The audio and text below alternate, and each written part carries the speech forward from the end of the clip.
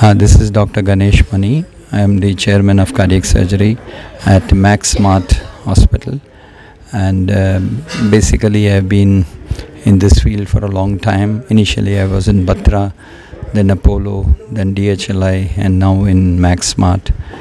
I have personally done more than 20,000 cardiac surgeries, and by God's grace I have been honored with the Padma Shri by President Pranab Mukherjee.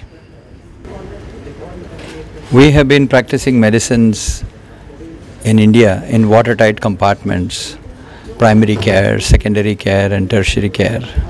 And this has led to a lot of disconnect. The primary care physician is not able to contact the tertiary care specialist, and the secondary care person is operating quite independently, not connected. In my tenure as the IMA New Delhi President of 2019-20, I want to develop this as an amalgamation and convert it into a comprehensive healthcare. The idea of comprehensive healthcare, that the patient gets the maximum benefit. He doesn't get into the qualms of suspicion. He doesn't suspect medical practice. He doesn't think that the doctors are making money. He doesn't think that the doctors are unjustified in doing the treatment. So allay these fears, which has caused a lot of suspicion in the minds of people. We have tried to develop this amalgamation of primary, secondary, and tertiary healthcare into comprehensive healthcare. And we have a certain formula for this, A, B, C, D, E. A is that we want to promote accountability. B, we want to promote best practices.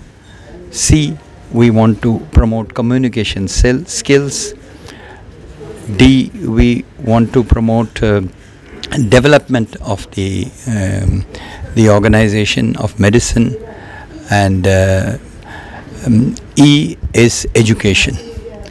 Education is very important, and that is why we want to take it up in a big way. There should not be this big clinical care gap which exists between the primary caregiver and the tertiary caregiver. We want to bridge this gap and develop this as a community health care, which is providing the best what can be got in the first world, and we want to bring it into the third world. Thank you very much.